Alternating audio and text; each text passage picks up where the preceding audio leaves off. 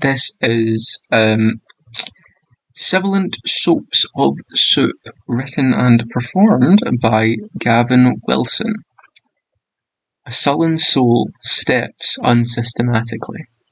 As he saunters, spots a scullery. Seizes his chance, he starts.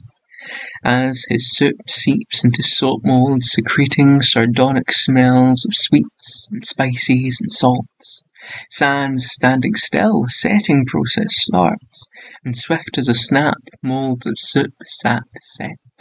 He considers consuming his slices of soapy suds. Soon he stabs and slices solid soups, or soaps with scents of sriracha. Oh, what sullen sod salivates concerning soapy soups! This was said towards our soapy saviour. Sir, my tolerance for desecration towards sculleries wanes.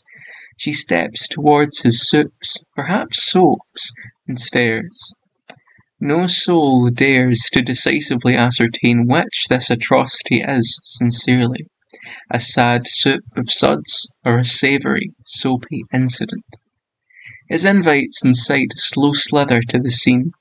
Systematic slices incite their social consumption, and barrages of sour salts and spices stay savoured, as does a sickly slew of bubbles. Senses scrambled, she screams, "Scram from this house! My mercies will not last!" And so he grabs his sudsy soup clusters and slips out with a skip. Those unsavoury memories preserve this instant of his crimes.